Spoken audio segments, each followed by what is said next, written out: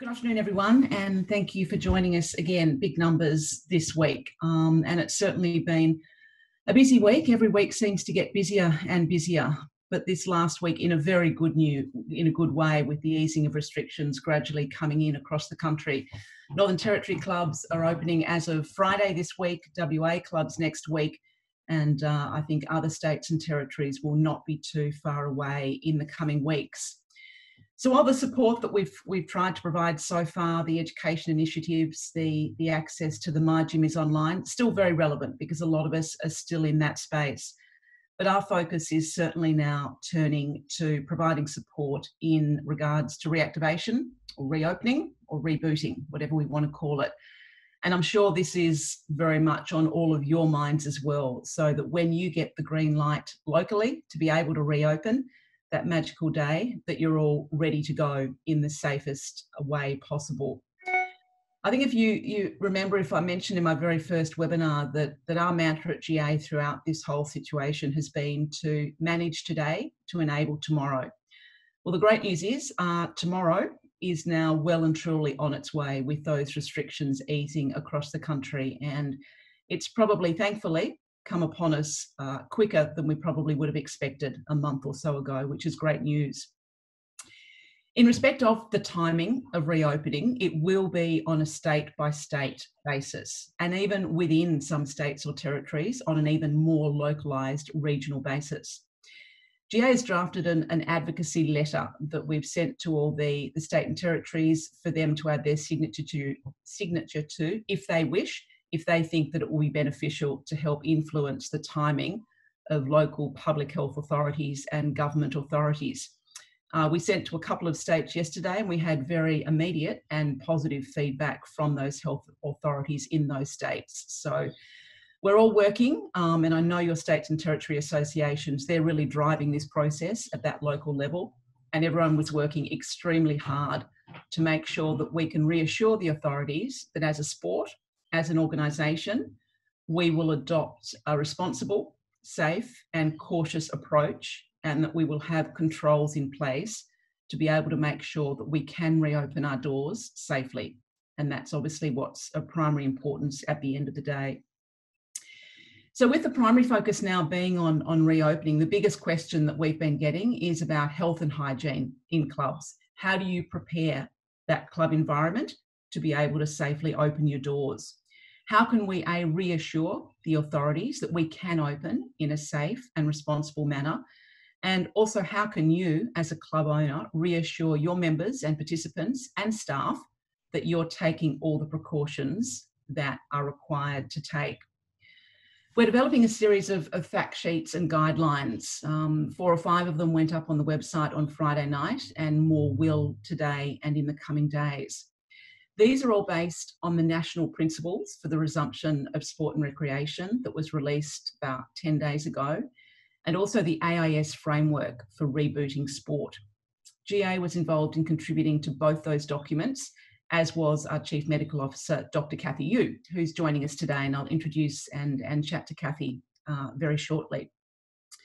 So these fact sheets are being uploaded onto our new Rebooting Gymnastics page on the GA website. So I really encourage you all to jump on to that new page on the website and have a look at all the resources that we're putting up there.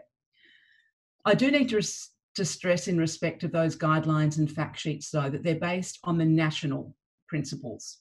First and foremost, you all must be guided by your local, state or territory association, and requirements, regulations are going to differ from state to state.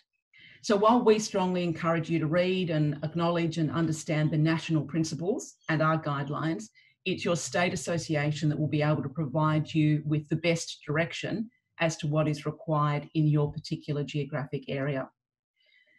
While a restart is very exciting, obviously, for all of us to think that we can be back, term 2, term 3, we must, absolutely must, approach any reopening with caution. The last thing we want to see, anyone wants to see, is an outbreak in any gymnastics venue or gymnastics club, or indeed in any sport. be it swimming or gymnastics or volleyball or whatever it might be, because anything like that is only going to set us as sports sector and us as gymnastics back a whole lot of steps in reopening on a broader scale. So we must be very careful to be aware of the restrictions in place and to take every possible precaution to prepare ourselves and to probably err on the side of caution. The problem is with this in many ways, there's no specific do's and don'ts. There's national principles, there's state guidelines, and someone in WA sent me through a whole list of questions with specific questions because the states or national issue these guidelines, but they're not specific to gymnastics or to any particular sport. So it's up to us to interpret them. And a lot of that interpretation and a lot of that decision making will have to happen at club level, will have to be done by you guys. And the underlying principle is to adopt common sense. And as I said before, probably to err more on the side of cautions. You will need to make some decisions at club level within the parameters that the government regulations stipulate. But so long as you can make these decisions in a preventative, methodical, cautious and evidence-based manner to the best of your abilities, that's what we need to do. To help inform or to try and help inform your decision making though, that's why we've invited Dr. Kathy to join us today. As I said, Dr. Kathy has been instrumental in helping develop those national principles and the AIS rebooting framework. She's incredibly busy at the moment, so I really thank Kathy firstly for all her advocacy and all the work that she's been doing on behalf of gymnastics and on behalf of all of you, our clubs at the national level, but also very much for giving up half an hour of her time today to come and join us on this webinar. We thought it would be useful just to do a Q&A and really relay a lot of the questions that we've been getting from you for me to ask those of Kathy today and provide some answers. As usual, we've got the questions in the chat function on the side. We've got a couple of people in the background who will try and answer those questions as they come up. So I encourage you to have that chat on the right-hand side of your screen. Those that we can't get to or those that we're not able to provide an answer to today, as usual, we'll put them on our FAQs and add them onto the rebooting page on our website after today's webinar. So, Dr. Kathy, firstly, welcome for joining us. I can't see you on my screen, but I'm sure if you talk, you will pop up. Here we go. Yep, I'm unmuted now. Thank you. Thank you very much for having me. And I'm sorry, I hope I didn't hold anybody up. No, all good. We acknowledge how busy your time is. So, Dr. Kathy, it's probably good to start first just chatting about general athlete and staff health and safety in respect of when should a club exclude a member or staff member from the club and training, and what's the process for managing the actual health of staff and athletes coming into the venue? Okay, so certainly, you know, we're in a very lucky position here in Australia where the actual rates of COVID-19 are quite low at present. Right, but there is still, especially in Victoria, there's still evidence of what we call community spread, where there's cases popping up within the community with no particular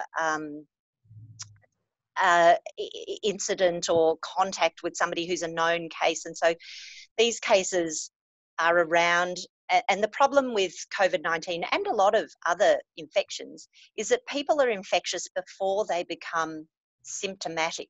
And so really the principles that we've been working on with respect to all the distancing measures and the restrictions on travel and all of those sorts of things is kind of this assumption that you could be infected without knowing it and thus be able to somehow pass it on to other people if you are not if you're in close contact with them, if you're not careful, all those things, or you could be on the receiving end of somebody doing that. And so that's basically the principle of how we should be managing these incidents. So anybody who's got respiratory symptoms absolutely should not come to work. Or if you're a coach and you wake up with a sniffle, you should not tough it out. And I know in Australia we used to have this kind of attitude where we should soldier on, that you just take a couple of Panadol and then still show up to work. That is absolutely not the case now, because a couple of Panadol make you feel better but does not make you any less infectious. So it's really important. Anybody who has any respiratory illness or a fever does not attend the facility. So whether you're a staff member, whether you're an athlete, this has to be clearly kind of documented and educated to your communities. Now, when somebody does have a fever, the chances are that it isn't going to be COVID-19, that it's probably just going to be some other cold. It could even be an influenza, which can make people pretty sick. But you don't know that, number one. So they get excluded. It is appropriate for those people to just stay at home in self-isolation. So that's that self-isolation where nobody mandates it, but you just exclude yourself from dealing with other people so that that person does not have the opportunity to then pass on whatever infection that they have to anybody else. And that should be a period of at least 72 hours. And so what we say is, if you just wake up with a bit of a sniffle, but kind of it's gone by the end of the day, if you are clear tomorrow and also clear the next day, if you can make 72 hours of zero symptoms, then you are safe to start coming back to whatever activity that you were doing.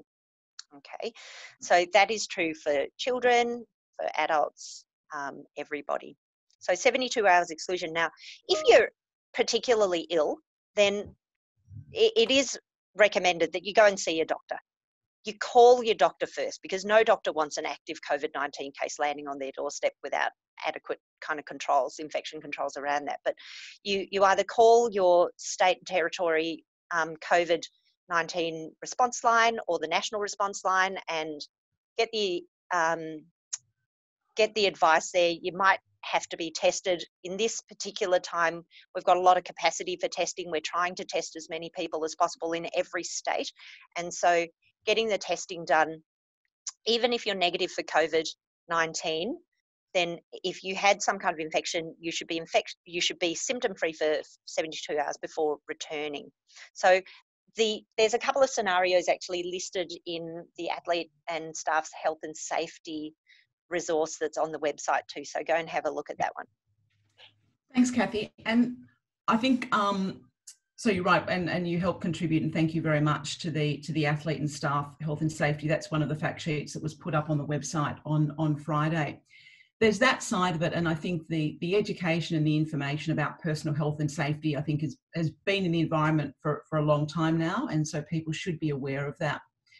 I think for the clubs on board today, what would really be of interest is your guidance on how they can ensure as hygienic an environment as possible within the actual club. So what are your sort of top tips for maintaining a clean and hygienic environment within the actual club venue? Okay, so this one has been quite a bit of talk around it.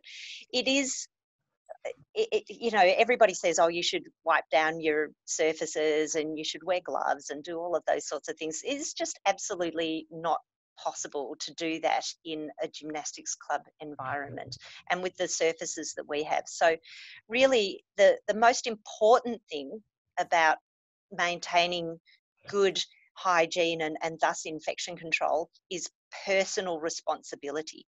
And so that means that the person coming into the club has to ensure as best as possible that they are germ free. So that means that with all of this opening up, people are going to be coming into contact with lots more people outside of the club and perhaps bringing those infections back into the club. So again, it's about education and saying to people, okay, well, you need to be really sure that you're not bringing something into the club.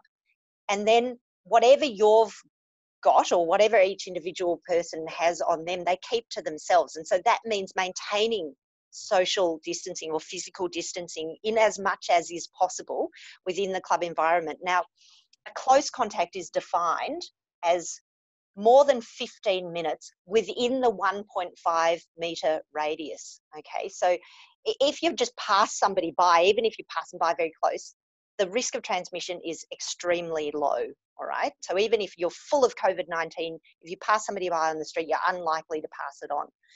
So from a club environment, that means that you encourage people not to huddle together, that you don't talk right into each other's faces, because it is respiratory spread.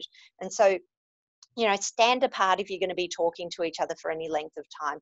Don't line up, you know, don't get the athletes huddling together and doing their warm-up all in one little clump. Keep them physically separated as much as possible by that 1.5 metres.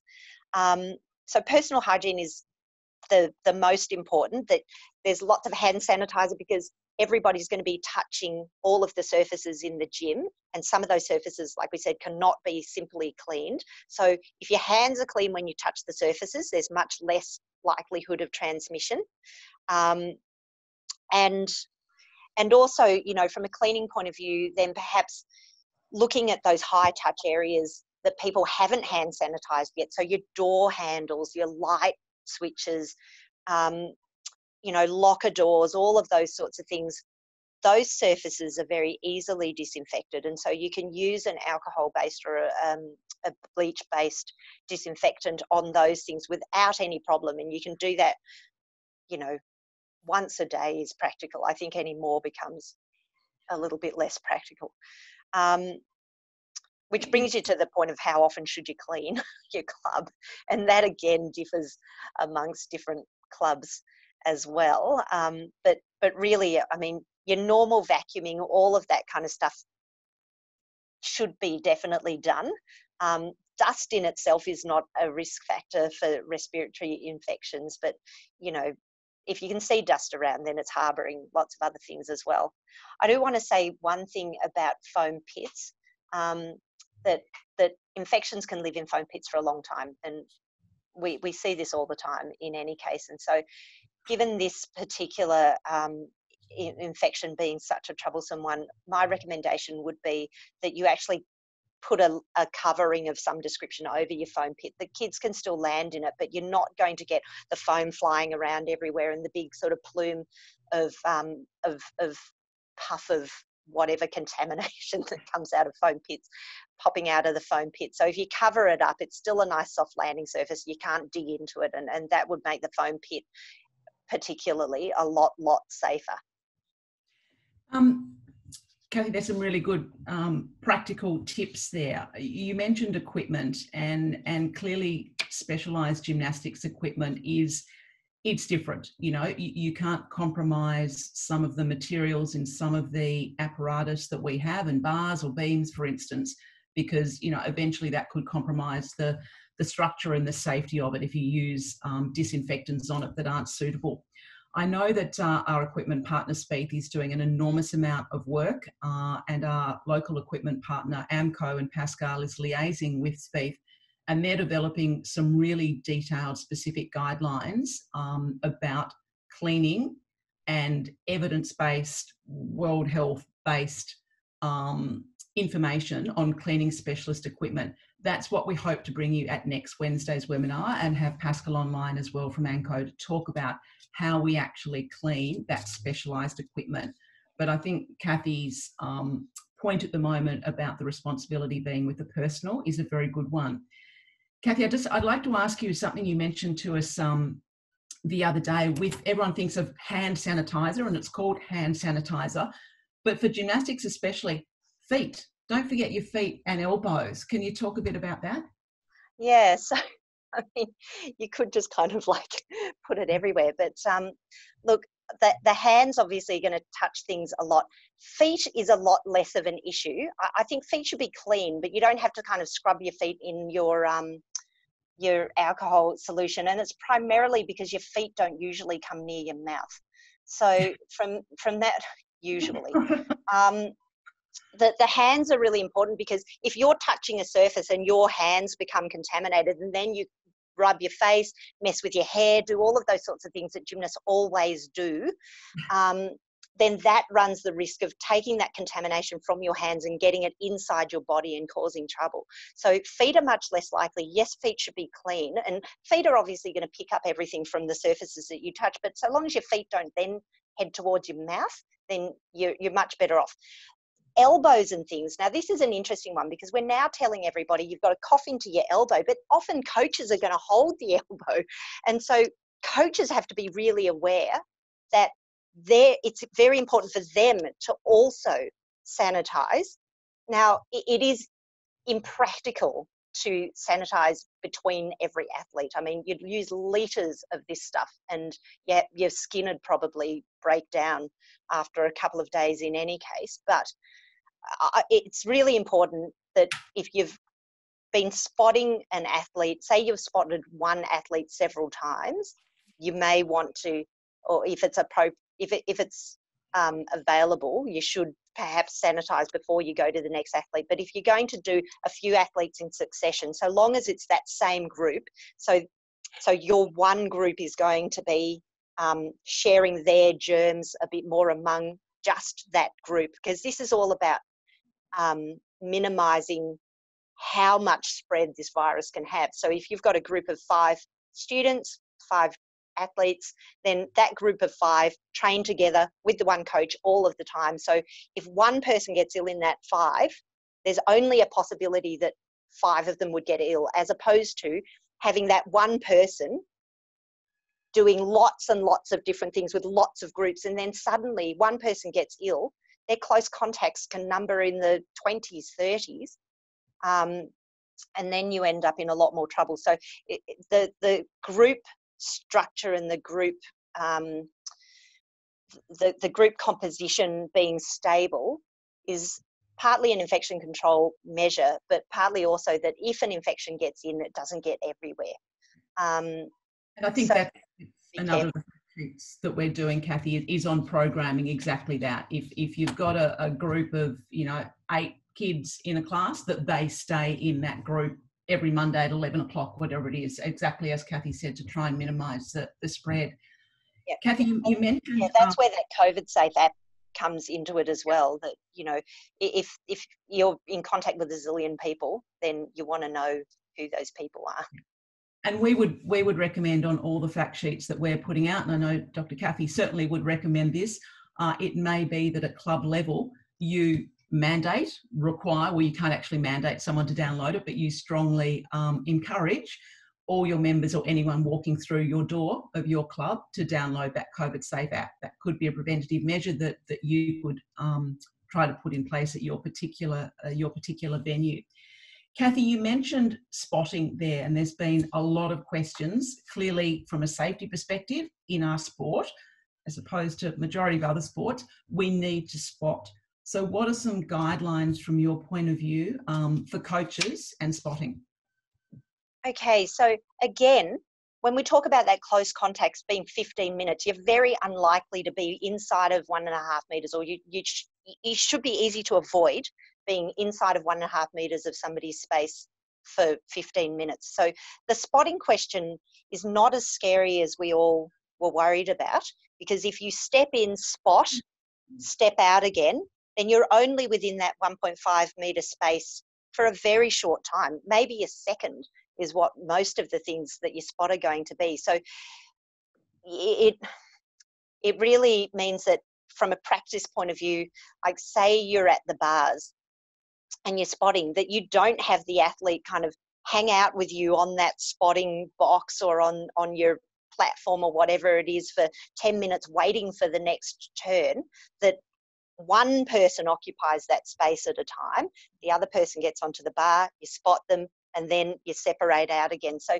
the spotting thing actually is not so bad if both the gymnast and the coach have sanitized their hands as much as possible, which is, what's going to be touching people, then and you're not within that 1.5 metres of getting the droplet spread, then that's a lot safer. It's a low risk activity. But of course, if you do it a lot, then your risk gets higher. It's just a volume thing.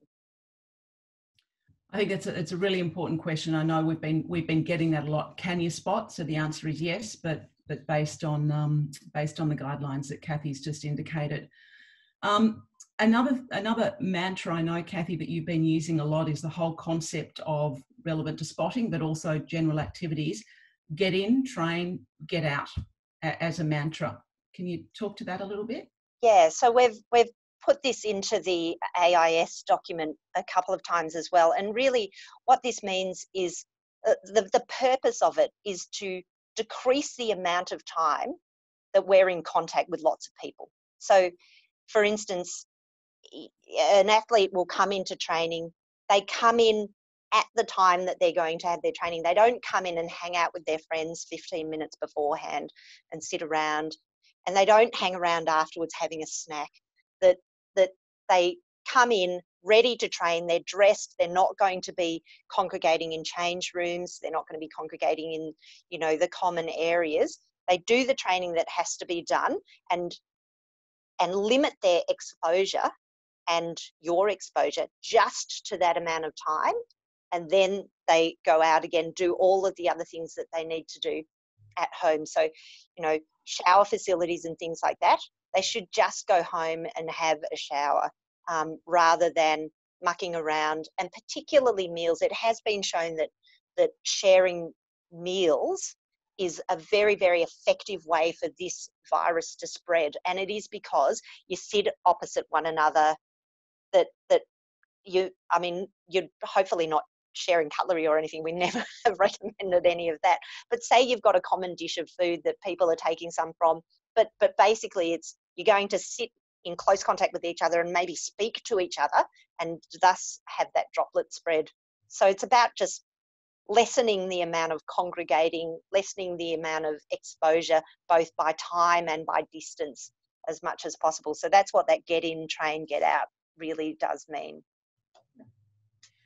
Dr. Kathy, and I can see a lot of questions coming through on the side. We're trying to answer some of them as we can. Other ones we'll take on notice. And I think because there are so many questions and specific questions, a lot of them do relate, I think, especially from WA with an imminent reopening there, to local guidelines. So again, I would stress that those local guidelines are best coming from your state and territory association, but obviously we will help and provide guidelines and advice as much as we can. Kathy, with the likely or the imminent reopening of a lot of clubs, again, as I said, in a staggered approach, what else should these guys be thinking about? What are the top 5 tips or the top 3 tips that clubs can be doing now in the lead up to a potential reopening in the weeks ahead? So I think probably the most important thing is educating your membership and making sure that they have the sort of information that we have about what really has to be their responsibilities. We're all very dependent upon what other people are doing, okay? So as we open up a little bit more, we don't know whether the next person has been properly kind of distancing themselves or has sanitized their hands or all of those sorts of things. So we have to take responsibility ourselves to say, okay, I don't know whether you have an infection, so I'm going to stay away from you. I'm going to keep my hands clean. If I touch you, so for instance, I'm still working as a doctor, if I see somebody here in the clinic, I'll hand sanitize, I'll wear gloves, I'll do all of those sorts of things, because there's an assumption that you might be infected and I don't know about it and I really don't want to get it. So education number 1. Really think about reducing the opportunity for exposure. So just look at how people gather, how people get in and out of the club. Again, GA's got a really good resource for this on the website. It's the Preparing the Environment resource there. And it runs through a checklist of things that you need to think about and fit it into your club. But it's all about personal hygiene, about people taking that personal responsibility. And the other thing is about expectations, to say, okay, yes, we're reopening, but this is not business as usual. This is not that you can just go back and do everything 100% of what you were doing before. That this is a long-term thing, that we're going to have to be managing this infection and reducing the likelihood of second wave infections and all of those sorts of things for a long time. And when I say a long time, it's at least a year. So having that as an expectation to say, this is the way it's going to be, putting in place something that is manageable for a long time, okay, is really important. Now, I did notice there was a question about partner acro, and again, you're allowed to exercise with one other person. It is supposed to be sort of very distant. I think if people are in, obviously if people are in the same household, that is fine, but the regulations at present say that it should be non-contact. Now, I realise that that's very hard for some of the sports where you're going to do group things, but really, if we can get this stage done, see how we go with it, are there going to be an uptick in infection rates and things like that, then we can start to move on the other things. But it would be a mistake to go back and go, yeah, it's going to be fine, we're opening up, we're going to do everything as per normal.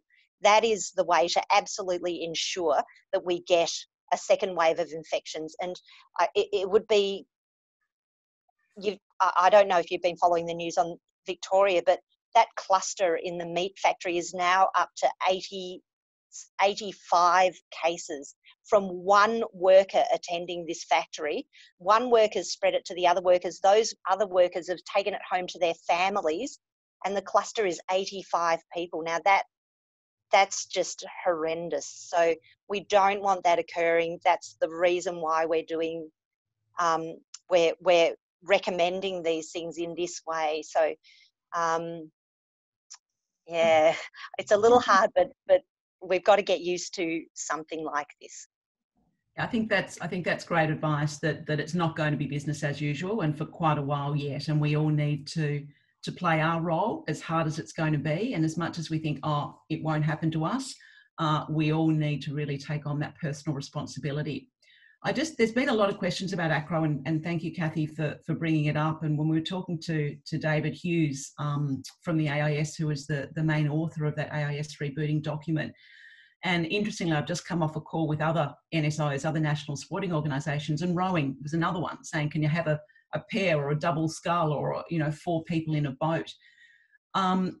Again, it's really hard, and not sort of contradicting anyone, but I think with acro, it's almost a similar approach potentially to the spotting. If you minimise that contact, you make sure you take the personal responsibility, personal hygiene responsibility, before you engage in a pair or a trio. I think that's one of those common sense decisions that need to be managed at a local level. And if you make sure that you are taking all the precautions and minimising the time when there is contact, that it is a grey area, but I think it's something that if we adopt common sense too, that we don't have to necessarily prohibit that group work in acro at this point in time.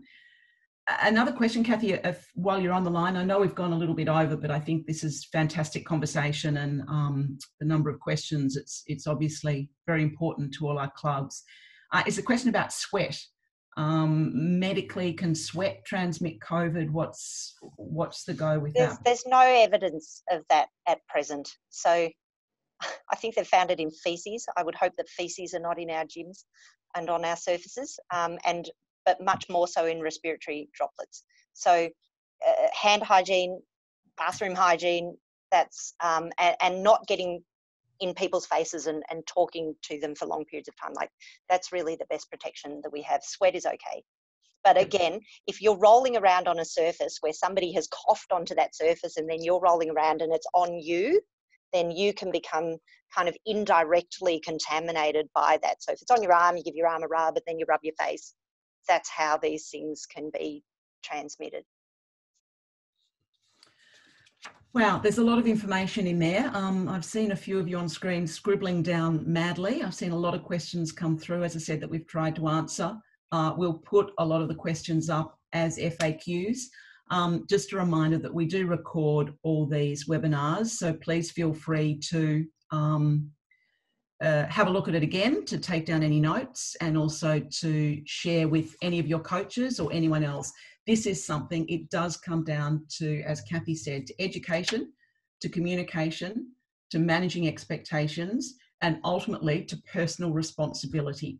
And if we all play our role in doing that, in being cautious in our approach, in being methodical in our approach, in not assuming, oh yeah, that'll be okay. If you're not sure, if it's a grey area, probably err on the side of maybe we won't do that quite yet until we've got into a bit of a routine.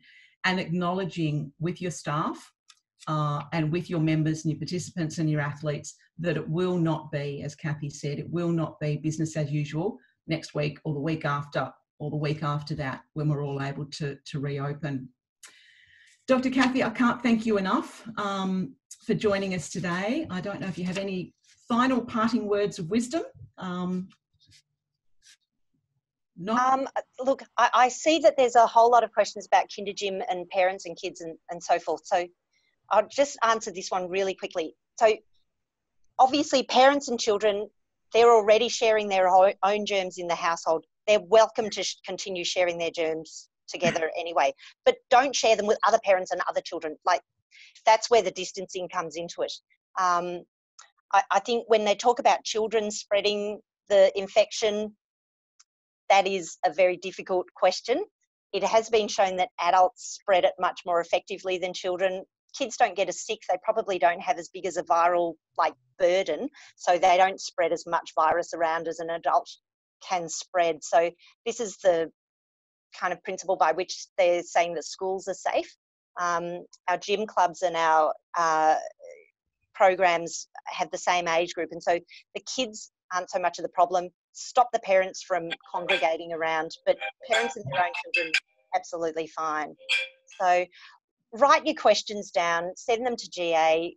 If we see a lot of things that are all the one question, we'll answer those, as they come through. Yeah, perfect. Thank you so much again, Dr. Kathy. I know how busy you are, and again, just on behalf of all of us and all our clubs and all our members, thank you for everything that you're doing for our sport and for sport in general to help us getting back to whatever our new normal will be, whenever it can be. So thank you very much.